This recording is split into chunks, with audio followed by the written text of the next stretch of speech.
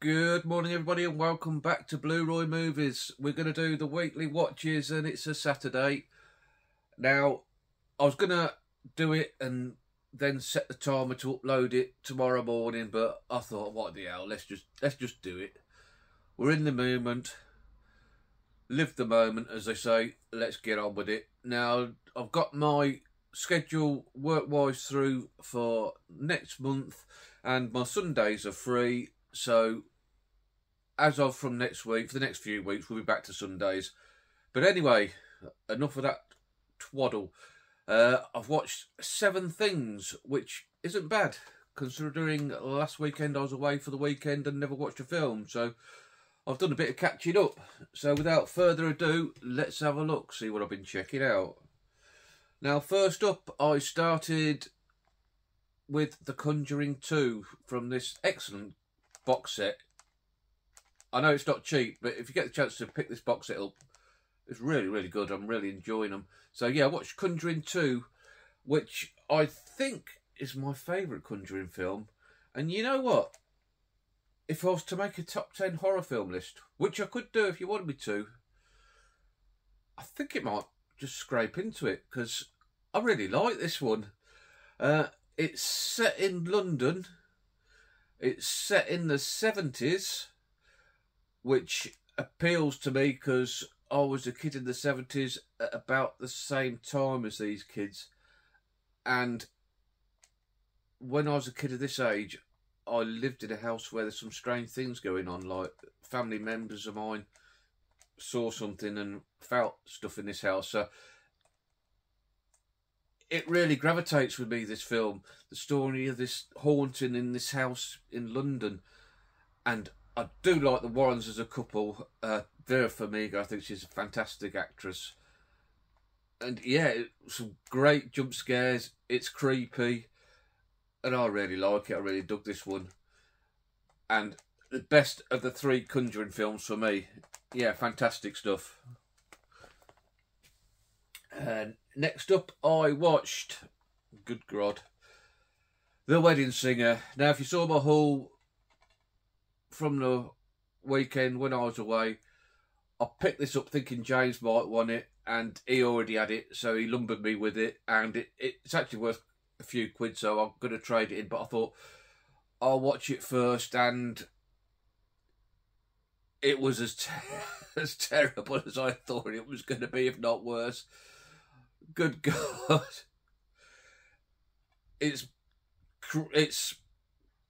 not so much crude, but it's lewd, not in a funny way. It's annoying, he annoys me. Sandler, it's boring. And probably the worst thing going for it, within 5 minutes I could have told you exactly how it's going to play out for the full go. I think it was close to 2 hours long. I paid too much for it at 50p. And Sandler can do good things. Punch Drunk Love and Uncut Gems. So why he's spent his career banging out trash like this for his... And this is one of his better ones. This is one that people put up a pedestal as one of his good ones. And I have seen worse, I must admit, like his latest ones. His decline is like that, I believe. Yeah, these ain't for me. These stupid American comedies, and I'm sorry, Jim, for sounding like I'm picking on you guys. They're just not for me. Absolute tripe. Easily the worst thing I watched this week. And I upward trajectory from there. I went back into the Betty Davis set and The Great Lie, and I've watched 3 from this set, and they've all been terrific films. This is about Davis's character.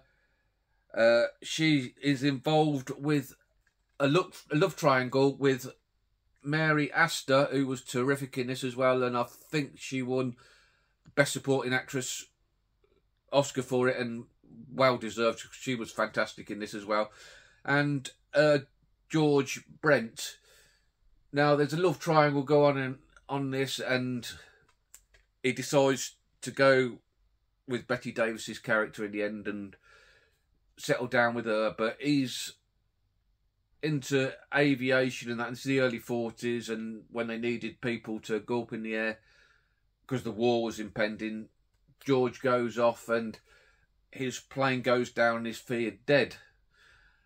Now, while he's feared dead, Davis's character discovers that Asta's character is expecting his baby. So what she does, she goes off somewhere really remote with Asta's character. The baby's giving birth to the baby, and she pays Asta's character to forget the baby ever existed, and she'll bring it up as the mother herself. Well, this is all going swimmingly well until Brent's character is not really dead and he comes back. And then Asta's character wants to get involved and start playing a part in the baby's life. And yeah, really good film. Really superbly acted. And Asta's character, she was horrible and you grew to absolute despise her, which just goes to show what a great job she was doing and how she won the supporting actress Oscar for it. Absolutely wonderful stuff. If I haven't spoiled the hell out of it and you're still interested in it, give it a watch. I imagine it's probably on YouTube, free to watch. So yeah, great. Really enjoying this Betty Davis box set. Then she's fast becoming a favourite actress of mine. That's another list I could do. Top 10 favourite actresses. That might be an idea. Yeah, great stuff. Then I followed that up with And Soon the Darkness. And again, I really enjoyed this film. 1970, I believe it came out. This was about two girls. They take a cycling holiday through France, and there's some wonderful cinematography, some beautiful scenes in it. Starring Pamela Franklin, who I haven't seen in anything else, but she did a really good job in this. She's a really great character in this. And Michelle Doutrice, who you may remember as Betty from Some Mothers Do Have 'Em. Now, James said I did the worst Scottish impression, so now I'll do the worst Frank and Spencer impression. Betty. But anyway, enough of that. Getting right on with it. The two girls, they have a disagreement and they go their separate ways. And in the meantime, Michelle Doutrice's character, she disappears. Has she just gone AWOL, or has something more sinister happened? And Franklin's character then tries to discover what's happened to her friend.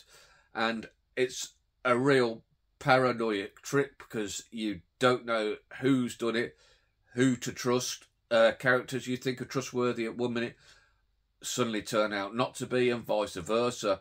A really good edge-of-your-seat thriller that I thoroughly enjoyed and glad that I picked up, and a worthy addition to my collection and one that I'll be watching again. Yeah, great stuff. I love these late 60s, early 70s films, sort of the atmosphere in them. One of my favourite times in cinema history. Wonderful, wonderful film. And if that wasn't wonderful enough, the film of the week and the film for a long time, Larry kindly sent this over to me. John Ford, John Wayne, 1939 version of Stagecoach. And I had seen this before, but I think I watched it on Prime and it was absolutely dreadful transfer they put. You could hardly make what was going on or hear the dialogue. So really, it was like a first time watching. Wow. What a wonderful Western. The characters in it, they're brilliant. It's an action film per se, but it's more of a character piece of these group of people who come together to take this stagecoach rides, and they're all from different walks of life, all got different outlooks of life, and how they play off each other and fall out and make friends, and that I like better than the action bits of it. Just brilliant character-driven filmmaking from John Ford, and what a master he was. Stars Andy Devine as well, who's one of my favourite character actors. He always plays this tubby guy, bit of a doofus character, but I really enjoy his work. If you go through his filmography, you've probably seen him in quite a few films. And when it does get going with the Indians and the stagecoach, it's seminal action filmmaking. The amount of action films you can see that have taken things from this and worked with it, the stunt work on it. Indiana Jones, the first one, off the top of my head, you can see heavy influences for that film from watching this. Brilliant, brilliant. Easily a 5-star Western and right up there now with my favourite Westerns. I think there's a Criterion release of this that's probably an even better transfer and got wonderful special features. So if anybody does own that, let me know what it's like and what the special features are like, because that's blew me away. Brilliant, brilliant, brilliant stuff. Next up, and I followed that up with a bit of the Statham.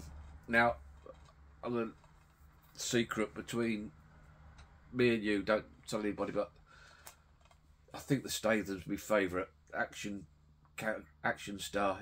I just really like him. You can put aside your Stallones and your Schwarzeneggers and your Van Dammes, because Jason is the man for me. I just love his films, and this was no exception.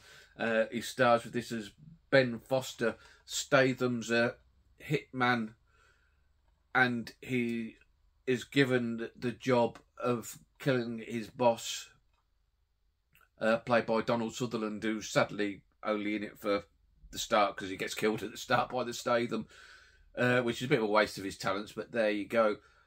Then it turns out that the killing he performed was maybe not should have happened, and he teams up with Ben Foster, who was Sutherland's son, and trains him to be a hitman and to get back at his own hitman firm for setting up the wrong hit against his friend. Who would have known people in the hitman firm couldn't have been trusted? Go figure. But yeah, really enjoyable action film, one that kept me engaged all the way through. I'd seen it before, but a long time ago. Statham is the man. And last for the week was Jason Statham in the Meg. There's a proper bromance going on here with me and the Statham, isn't there? But actually, the main reason I watched that, because I was putting that away, the mechanic back in the shelf, Mech, M-E-C, and next door, but coincidentally, was the Meg. So I just thought, let's have a bit more Statham. And this one ain't his best, I'm afraid. Good concept. The Statham against a huge prehistoric shark, but it's kind of dragged out and it gets a bit boring. The action scenes that come about now and again, they rescue it a little bit, but I remember not liking it when I first watched it, and it didn't improve very much for me. Yeah, I just found it just a bit boring, dragged out. It's about 2 hours long, which half hour too long. It should have been hour and a half long, more shark and less nattering. Not seen the Meg 2 and don't own a copy, and I'm not really in a rush to watch it now, but you never know. If I see it cheap at a charity shop, I might pick it up and give it a go. But that's it for the week. A very mixed week. Some good stuff, some terrible stuff.